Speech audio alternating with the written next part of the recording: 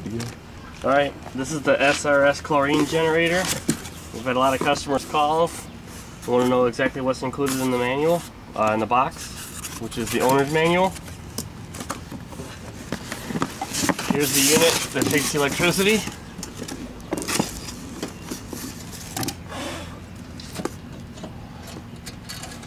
There's the digital controls inside. Here's the dial to move the chlorine, adjust the chlorine. You have some switches here, turn it on, off, and auto chlorinate your pool. Your diagnostic lights in your readout. On the bottom here, here's where your power goes in, your bonding lug, and here are where your controls are for the generator, for the salt cell.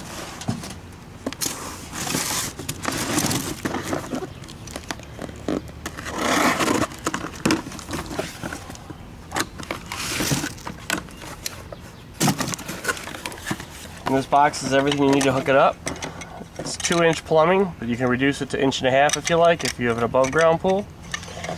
There's 2 unions to take the unit off for the winter or to replace it.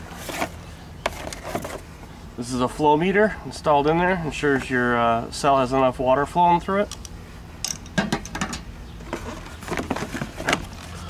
And then here's the actual cell itself with the connection to talk to it. It's all plug and play.